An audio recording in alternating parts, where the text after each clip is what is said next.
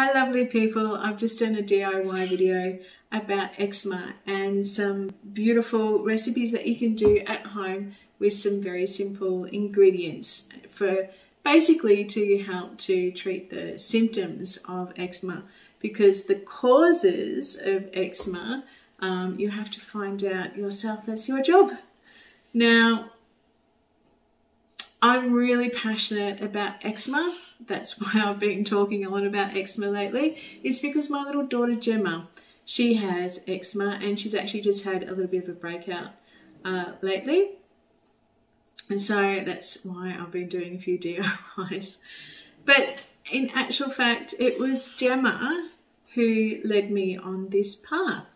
All things just aligned to this path of skincare.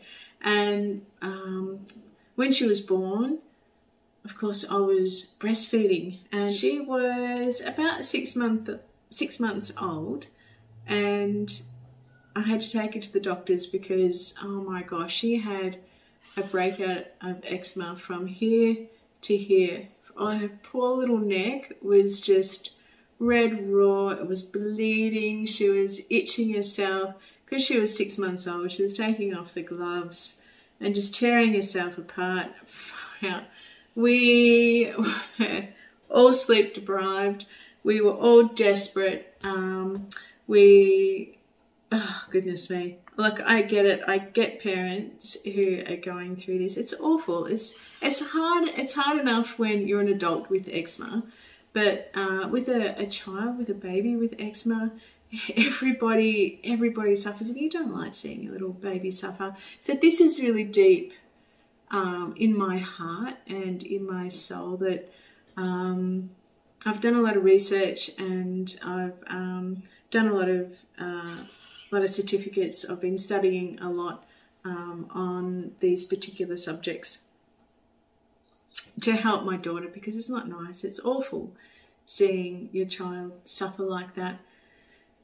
So the story goes that I went to the doctors because at that time I wasn't making any skincare products, and I was growing a lot of medicinal herbs, and I was studying topical naturopathy at the time. And I've walked down the doctors with a diagnosis of a food-related eczema, and we actually found out that it was a wheat allergy that she had. And that's the cause of it. That's the cause of eczema. Look, there are so many different causes of eczema, and that is 100% your job to find out what are the triggers. It can be stress. We've talked about all that before in other videos. So, and then there are just people that it's impossible to find out. So therefore, I left the doctors with cortisone cream. And on the way in the car home, I said to Greg, you know what, like, I've been studying this. Just amazing how everything aligns, isn't it? I'm growing the herbs. I'm studying this at the time, topical naturopathy, and we've just done eczema, we've just done dermatitis, and getting into a little bit of skin science. And I said, you know what? We've got the cause. The cortisone was to treat the symptoms. So let's see if I can make some products to treat the symptoms. So the symptoms are the incredibly dry skin, and we want to save the top of the epidermis to stop that from cracking and drying out, stop that infection going through. So, like, you know, bacteria from the outside going into the dermis. So I created 3 products that are very dear to me that I would like to offer out as a bundle special. So first up is my hypericum cream. Now, I make my hypericum cream out of an apple cider vinegar tincture. Most tinctures are made out of an alcohol base or a universal solvent. So this one I make out of an apple cider vinegar. It takes about 6 months to make, and I put it under a hydraulic press to get all the goodness out. So it is a long and involved cream to make. It's got very similar oils to here. that I've shown here, but a few others too. And there's also a fresh herbal infusion from the herbs that we grow on our permaculture farm that are all certified organic. Honey in here as well. Now the good thing about hypericum is that it acts like a bit of a local anaesthetic, so it numbs those nerve endings, and that's what stops the itch as well. Now, because it does have apple cider vinegar in it, it will sting a little bit.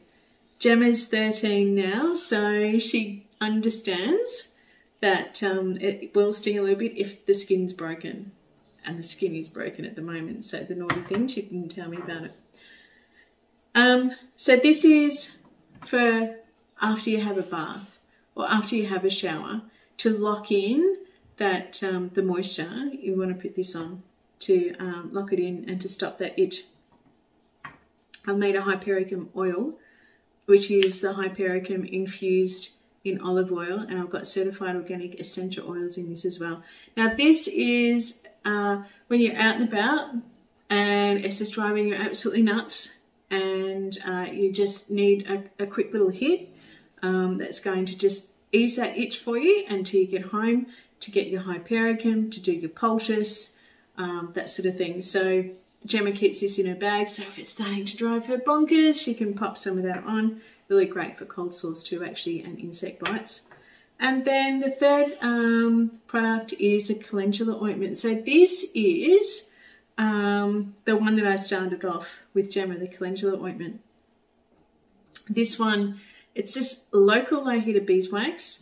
I infuse our certified organic calendula flowers into the certified organic olive oil, and I'll put them also under a hydraulic press. So with this one, Gemma, when she was 6 months old, once we got it all under control, once we got the eczema under control and it wasn't itchy any longer, we would put this on her after a bath, and it would just lock all that moisture in there, and it would just keep it all nice and moisturized. So this is when this is basically keeping it at bay, This is for when it's gotten out of control, like Gemma is at the moment.